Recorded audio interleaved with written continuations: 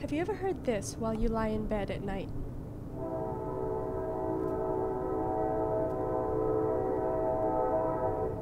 Ever wonder why you never hear the train whistle during the day? It's not just that the rest of the world gets quieter at night. Sound really does travel farther, thanks to the acoustics of air. Sound waves move by sending vibrations through the air, but they don't always travel at the same speed.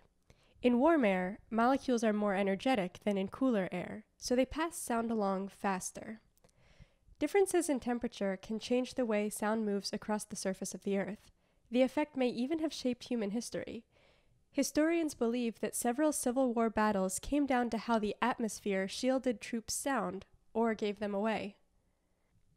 Weird acoustics often come from an atmospheric effect called a temperature inversion.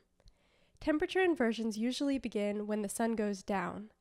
The Earth's surface quickly loses its heat and chills the air around it, but the upper layers hold their heat. Now, warmer air sits above cooler air. When a sound wave travels across the ground, the top of the wave travels faster than the bottom.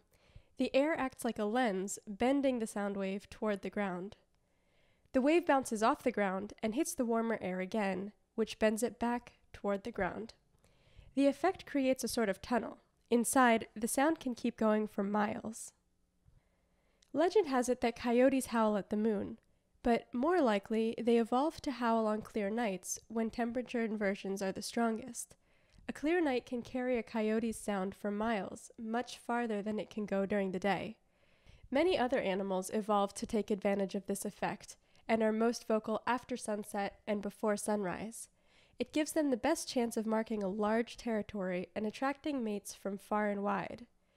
This usually only happens at night because daytime temperature gradients send sound toward the sky instead of the ground. The night lets us hear things that, during the day, literally go over our heads.